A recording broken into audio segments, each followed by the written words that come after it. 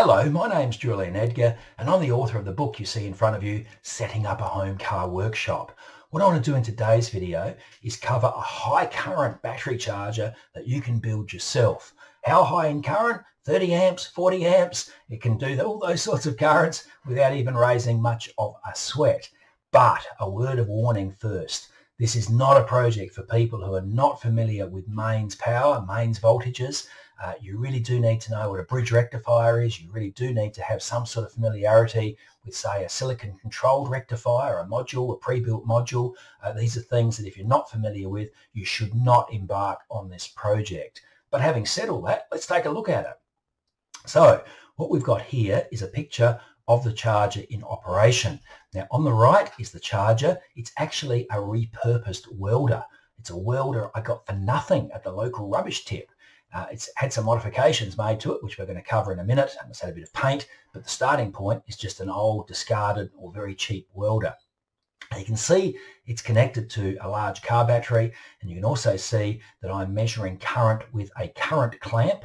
That's the device that the cable passes through, and a multimeter. And if you can see the numbers on the multimeter, you'll see that I'm currently charging at over 40 amps. This is a high current battery charger indeed.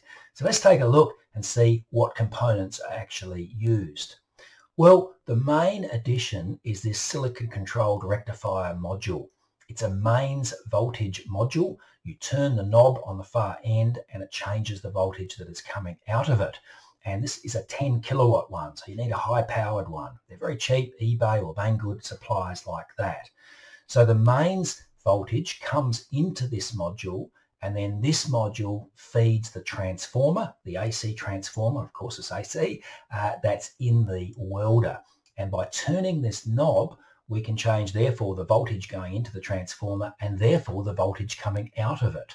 And you've got adjustment typically of something like 0 to 50 volts or 0 to 70 volts simply by turning the knob. Now make sure you earth this module to the mains earth. It's one of the safety things that I talked about earlier. So let's take a look inside the repurposed welder. Well, on the left at the top where the blue arrow is, that's the silicon controlled rectifier module, and you can see I've moved its knob, its adjustment knob, I've moved to the front of the welder, which has now become a battery charger. The yellow arrow points to the original transformer, big hefty transformers in these welders, which of course is why they're so heavy and why originally they were fairly expensive. And then we've got the bridge rectifier. We need to turn the AC output of the transformer into DC to charge the battery, and we need a pretty hefty bridge rectifier. 100 amp, for example, bridge rectifiers are available quite cheaply, again on eBay or Banggood, and you want one that's designed to be screwed to a heatsink.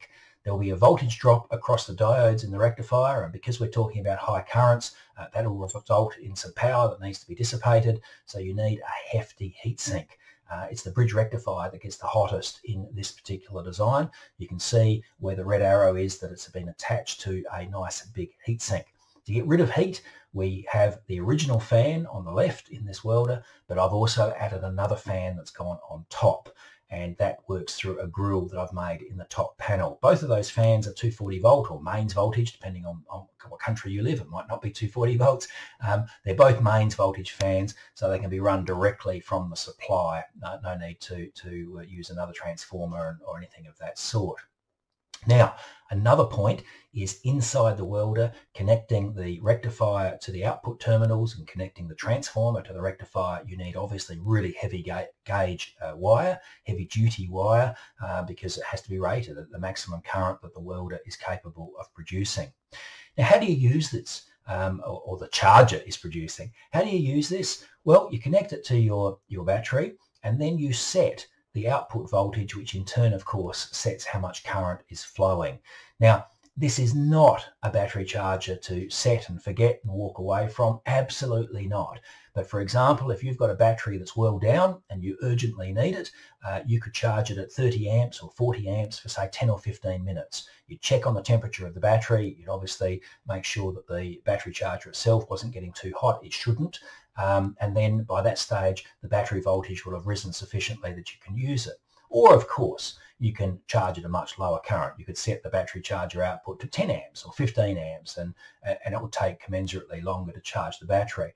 Now, 10 or 15 amps might not sound very much, but in the real world, most battery chargers can't produce anything like that. They might say they can, but when you measure it, oh, there's my plant watering system, a different video, my plant watering system operating in the background, just a minor distraction. As I was saying, when you measure the output of a commercial battery charger, even those that are rated at 10 or 15 amps, often they're not producing anything like that.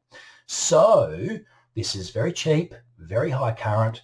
All you need to do is get a discarded welder as your starting point, but I put one of these symbols on it because I didn't want people playing with it. This is not a battery charger to give to someone else and say, hey, Fred, charge that battery. The battery may well explode if you start charging it at 40 or 50 amps for an hour. It's not designed for that use. So plenty of warnings, which are really important, plenty of warnings in terms of actually wiring the device up and handling those mains voltages and currents, earthing the body, earthing the SCR and so on. And then when you are using it, also plenty of warnings. But having said all that, I've got this in my workshop. When I've got a dead flat battery that I urgently need to use, especially if it's a larger lead acid battery, a tractor or a truck battery. Oh, and of course, you can charge 24-volt batteries with it as well. You just crank up the voltage a bit more. So it's a very versatile battery charger, which obviously costs nearly nothing. The book's called Setting Up a Home Car Workshop. Do I cover this battery charger in it? No, I don't. I actually developed this charger since I wrote the book, but I think you'll find plenty of interest in that book if you have your own home car workshop. Thank you.